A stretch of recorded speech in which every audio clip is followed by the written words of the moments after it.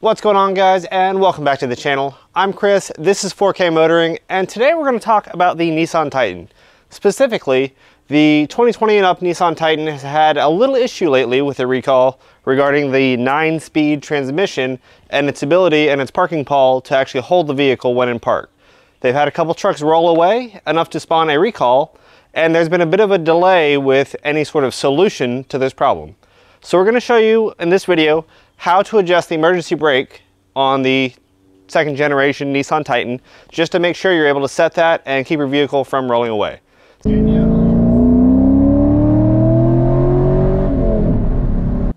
So this is really a pretty easy job, and for the most part, all of it can be done from the driver's seat here under the driver's floorboard. There are some bigger adjustments back in the rear brakes next to the actual emergency brake shoes, but unless you're really out of adjustment, you don't have to worry about those. Most of what you're gonna have is just some cable stretching issues that cause this pedal to maybe not hold the vehicle like you want. So let's go ahead and see how to fix that.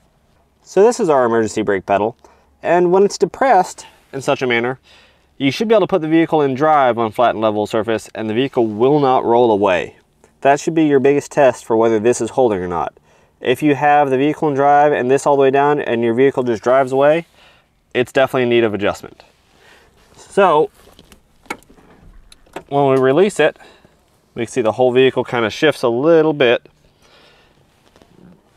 This pedal has a cable connection right up here in the back. This is kind of difficult to show on camera, but I'm gonna try and get it here. Following that up, we see a little adjuster right there, that little bolt. And that's what we're going to use to tighten the cable and provide tension to those rear brakes. You guys let me know if on your trucks the emergency brake cable actually runs back here like mine does. You'd think it should be behind the carpet, but I guess mine is in front of the carpet holding it down. We can see where the cable comes out of the sheathing right there, and from there you can kind of follow up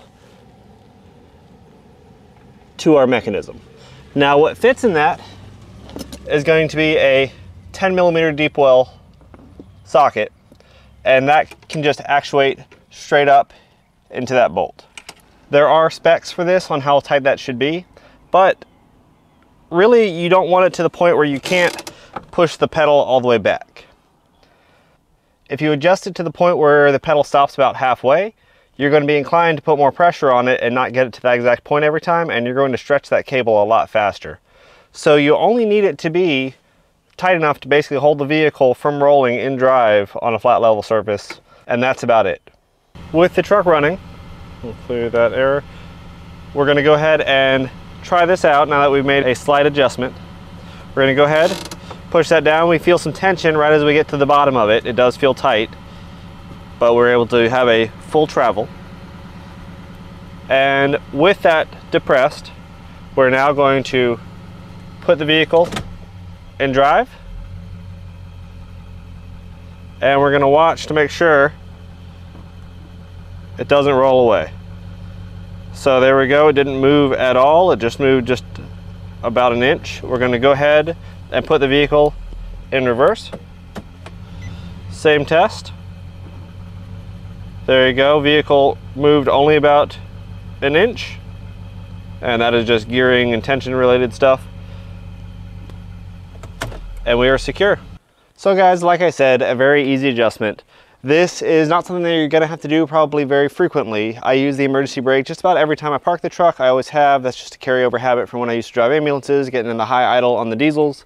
But this truck it's been up 4 years old, has a little over 40,000 miles on it, and this is now the second time I've adjusted that brake lever, and it's been holding just fine pretty much the whole time.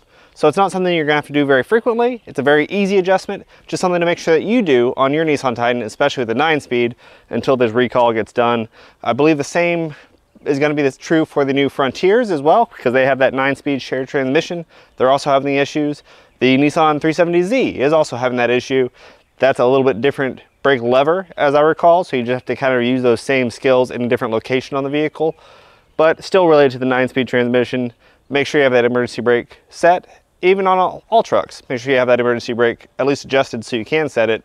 Provides a lot of extra security for these vehicles.